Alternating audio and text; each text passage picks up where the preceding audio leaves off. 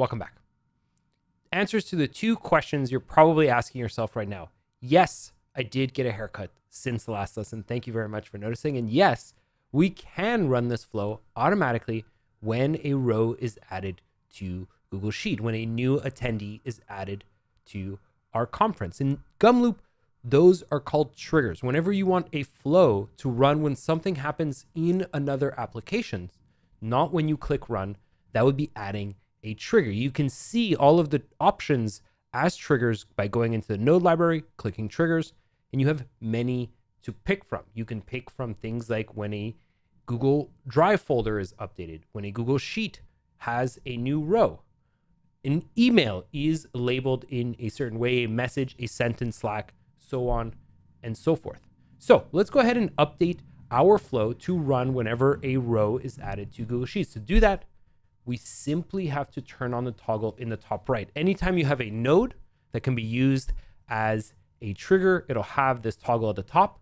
And there we go. We've now activated this flow to be run whenever a row is created. Now, quick note, the output of Google Sheets used to be a list, right? It used to be every attendee in our conference, in our Google Sheet. However, now it is text. We have one email, one name, and one company.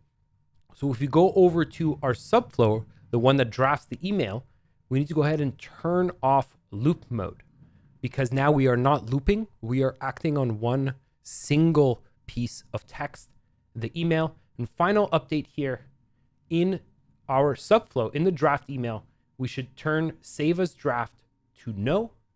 So it actually sends the email automatically. And now we've automated our workflow. And yes, this whole lesson was simply turning on a switch. And yes, I get paid by the minute. So I appreciate you watching all of this. In the next lesson, I'm going to go ahead and introduce the concept of filtering and smooshing, which are two important concepts when working with lists to get them into Ask AI nodes and to work with large data sets. In our case, we're going to update so that talks come from Google Sheets instead of being copy pasted. And that's going to be useful. I promise.